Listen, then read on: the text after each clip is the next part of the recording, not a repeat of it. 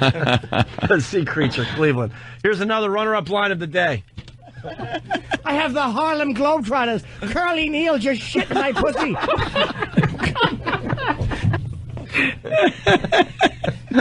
Shit.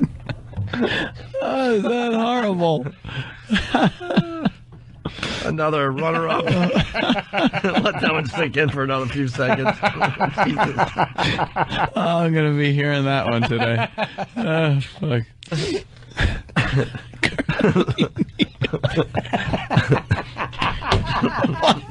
Why would he shit in her pussy? I don't know. Jesus. He was bald and angry. Jesus, Jimmy. Her white cunt was annoying him.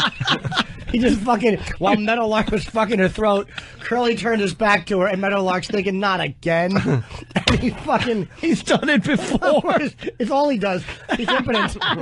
He can't get hard on, so he puts his silo shits inside of pussies. And there's so much shit the pussy falls sideways like that shit hat. Well, he'll fucking leave the fucking silo log, half in his ass and half in her pussy, and then he'll sit fuck her.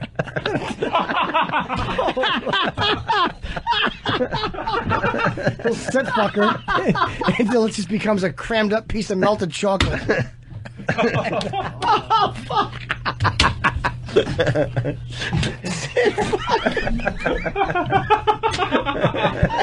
I can't even accept that. Holy shit.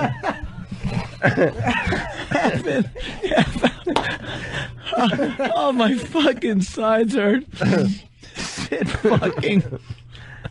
Oh. Here's another runner-up line of the day.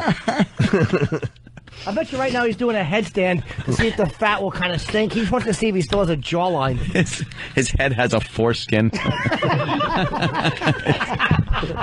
Pulled down around his neck. Oh. Sorry, there you rock. Oh, fuck.